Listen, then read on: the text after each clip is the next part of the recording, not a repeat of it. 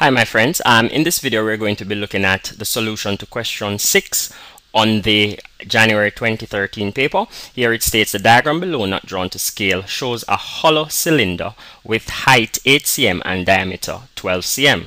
Now they're asking us to use pi as pi equal 3.14.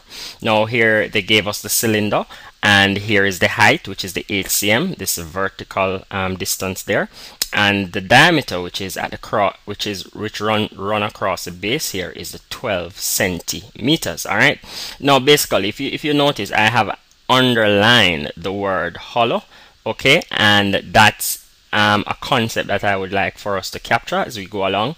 Now, pretty much, my friends, the word hollow, if you're not getting it, it simply means then, and just imagine the pipe in your bathroom. Okay, my friends, the pipe in your bathroom is a hollow pipe, and this simply means, and let me just do a quick sketch here. Now remember, Will is not a good artist, so please don't laugh at his drawing. Okay, so here I have a sketch of my bathroom pipe, the water pipe. Okay, and let me try and get this point here. Good. Okay, that's not bad. That's not bad. Okay, so let's say this is my bathroom pipe.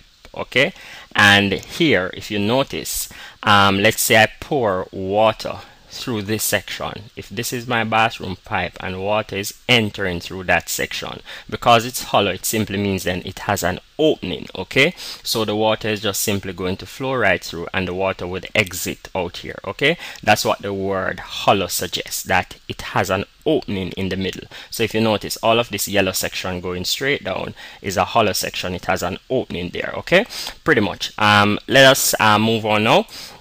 Here in part A, they're asking us to calculate for the cylinder 1, the radius, and that's a 1 mark, easy 1 mark, and part 2, the circumference of the cross section, and that's another easy 2 marks. Now if you notice, initially they're asking us to calculate the radius here, but they gave us the diameter. If you notice this horizontal, this base here, this 12 cm, they stated it there that it was the diameter of the circle at 12 cm. Now from earlier lessons we would have learned that, and let me just do a quick sketch over here, my friends, so we can see exactly, because you know I want you to have an absolutely clear idea of what is happening. Okay, what I'm going to do here, or what I'm doing here rather, I'm basically, imagine that I'm just focusing on the circle here at the top. Okay, so that's what I drew here, that circle. Now our circle obviously would have a center, so let's say that is the center of our circle there. Okay, now we would have learned from earlier lessons that the diameter is any line that is drawn from a point on the circumference, passing through the center of the circle and touching really any point on the circumference on the other side. Okay, so this line passing through the center, going straight through and touching the circumference on the other side. Okay, so from this distance here to that distance there, that would be our diameter, or that would be D.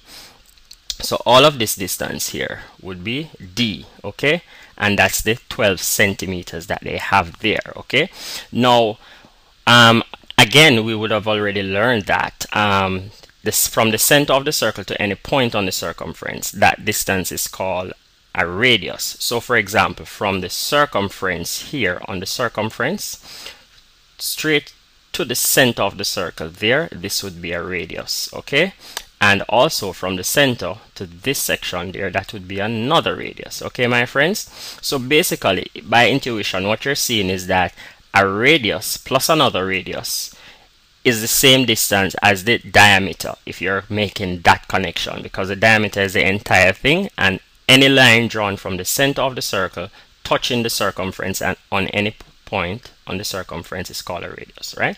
So basically from this concept we can reason that r plus r is equal to D, or it is the same as D, because a radius plus another radius is equal to the diameter. Okay, my friends, now r plus r, that would be 2r, okay, is equal to D, which is my diameter based on our diagram there. So basically if they want us to find r, which is the radius here, we will just simply transpose. If you notice, 2 is multiplying r, so I'm just simply going to divide through by 2. divide through by 2, and this is part 1. Let me just make a note there. And 2 will cancel 2, so I have a r left over there, and r is equal to d upon 2. Okay, my friends. Now, again, they gave us a diameter, so that's easy to solve. They gave us a diameter. The diameter is 12, so obviously, therefore, we could state for our answer that the radius must be equal to the diameter, which is 12, that they gave us. Diameter, which is 12, divided by 2. Okay, so r, or radius, is equal to 6 cm. Okay, hope that you found that useful. Now let's look at the circumference, okay, of the cross section. Now they want us to find the circumference of the cross section in part 2, and the circumference is really the distance around the circle. So it's this orange line they want us to find. Okay, again, that's part 2. So let's just make a note there quickly. Now, to find the circumference of the circle, again, from earlier lessons, we would have learned that c, which is the circumference, is equal to 2 pi r. Okay, my friends? And the circumference in this case would be equal to 2 multiplied by pi, and they gave us pi here, which is 3.14. And remember, always use what they give you for pi. Okay, so we're multiplying that by 3.14 multiplied by r, which we have found earlier, and r is the radius, which is the 6. Okay, so we have here, and remember, multiplication is commutative, so it doesn't matter the order in which we multiply. I can simply say 2 times 6, that will give me a 12. Okay, so that is being multiplied by my 3.14, and that is equal to 12 times 3.14, and that will give me a 37.68. Okay, and that is in centimeters.